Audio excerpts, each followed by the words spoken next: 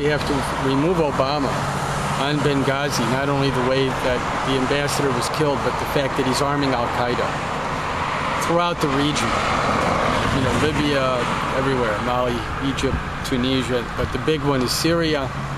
We now have 400 troops there to put these Patriot missiles in Turkey. This has nothing to do with Syria. It is a cover for the bankruptcy of the financial system, to keep the bailout going and to stop the Glass-Steagall from being restored. So that's what we want to do. Get the Glass-Steagall back in. It's now House Resolution 129 in the new Congress. And the other...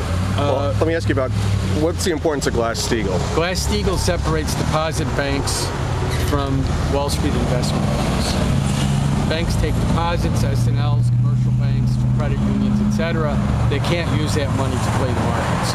And that was the law for 66 years, set up by FDR, 1933. That's what created the FDIC. Defend our deposits, because we're not going to let the banks use those deposits for anything except lending into commercial and businesses and to households, mortgages, etc. And so that went out the window completely in steps, but finally in 1999, Glass-Steagall was altogether repealed. So that's why we have to impeach him. Now, we have about 86 congressmen who want to do that, and Obama has blocked it since 2008. He put through this phony bill, the Dodd-Frank bill, which has done nothing. It's 2,000 pages of bullshit.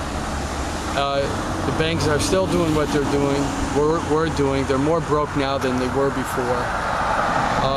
And so we have a chance in this new Congress, if we move quickly, to get this package through. Once we do that, these banks, with all the garbage taken away, are not going to have much capital left, so you have to issue national credit around very large projects to begin to move the wheels of the economy again. Two things. One is the restoration of the NASA budget, full funding, and two is the North America Water and Power Alliance, an old project designed under John Kennedy, but never built, to bring water down from Alaska, which is critical today, to get the water down to the farm states, the dry states, etc. But that's 6 million jobs right off the top, just in construction. It would generate another 4 or 5 million jobs on top of that and bring back our basic manufacturing sectors and bring water down, double irrigation, 40 gigawatts of hydropower. It's the kind of thing the United States used to do. So that's the basic idea. So we have House Concurrent Resolution number 3 by Walter Jones that says, except in response to an actual attack on the territory of the U.S., you go to war without Congress, it's impeachment. And House Resolution 129 to restore Glass-Steagall.